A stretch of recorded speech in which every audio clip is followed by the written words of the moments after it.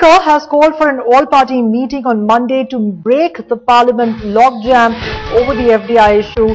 Remember, both houses of Parliament have been adjourned today following a massive uproar on the UP government's decision to allow FDI in the retail sector. It was really a stormy start to the winter session. Also remember, there are several important crucial legislations and bills pending in Parliament, and if the winter session turns out to be a washout, then all those bills will remain pending, and those bills are very crucial for the spate of economic reforms that the government had announced some time back. Well, the Rajya Sabha and Lok Sabha both were adjourned this afternoon at about 12 o'clock as the opposition pressed for a vote on the issue of FDI and retail. Let me go across to Kartikeya now, who joins us for all the latest on the story. The Kartikeya, it seems that the Speaker is trying to get all the parties on board, try and break the log jam. Is that wishful thinking? What's really on the cards? See, what the Speaker is trying to do is to ensure that the Parliament functions. Now, the issue is such that the BJP wants a discussion under Rule 184, which entails voting. Congress wants it in 193. The no confidence motion has been rejected by the Speaker. Even adjournment motion of left has been rejected by Speaker. So these parties are not letting the House function. So the issue is that at least there should be some discussion under a rule which is acceptable to all.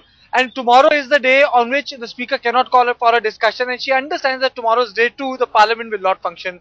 Today evening, the Prime Minister has called a dinner meeting with the BJP leaders. So they feel that Monday morning, if they can meet and sort out the issues before the Parliament starts, at least they can ensure that certain legislative business is through. But overall impression I get is that somehow this impasse benefits each and every political party. It gives breather to the Congress.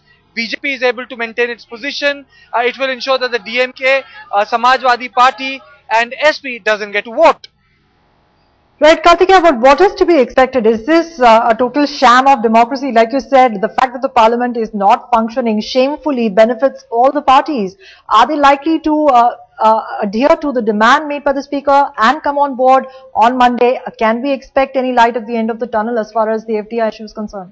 You see, when I interviewed Law Minister Ashwini Kumar, he told Headlines Today categorically that sense of the House can be taken under any rule. It doesn't need to be 184, 193, 184 with vote. He said any rule. But the issue is complicated because then Finance Minister Pranab Mukherjee said that the sense of the House would be taken. So the parliamentarians are saying that it's breach or the breach of privilege of the House. You should have assured us. But then technically, by law, if you go for any executive decision, the Parliament need not to be taken into conference. You need simple majority. If you have simple majority, you take executive decisions. So the complication arises from the fact that in order to break the impasse, then Pranab Mukherjee assured the House.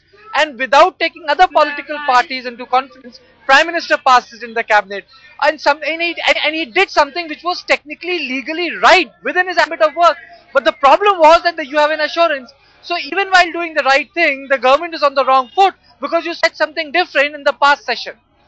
Right, Kartikeya, what happens now? The Prime Minister has called for dinner with the leader of the opposition, with the opposition parties. Will dinner diplomacy help in getting the BJP on board with the Prime Minister? What is he really hoping for?